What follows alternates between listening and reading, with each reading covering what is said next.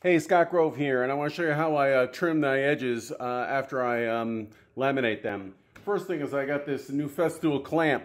This is an amazing tool. Got a foot switch down here that I added. Turns the pump on. Festool has a release, and it's a vacuum clamp. Has this gauge here that you push on, and man, this thing makes my life so much easier. Put it on there, and now it's super strong. I use a plastic cut, which is a laminate file. The reason I like this is it's got teeth on the ends, so I can kind of saw any lip that's there. I protect the end just so I don't accidentally scratch, and I can